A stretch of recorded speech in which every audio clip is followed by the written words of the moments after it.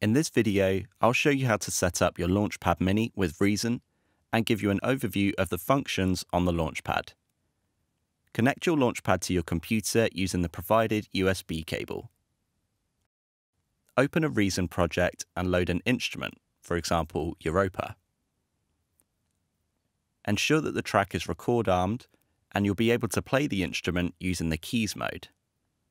Your Launchpad Mini is now set up and ready to use with Reason. The three powerful custom modes allow you to easily control anything MIDI from your Launchpad Mini. The keys mode represents a traditional piano keyboard layout, which you can use to perform your melodic ideas.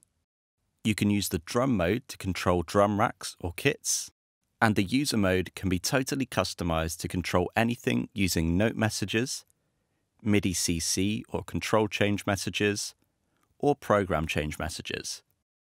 You can create your own templates, browse existing templates, and back up your templates using Novation Components, which you can learn more about at novationmusic.com/components.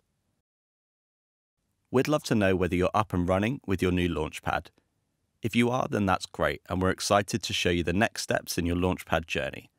But if you require any further assistance, then we can direct you towards our support team.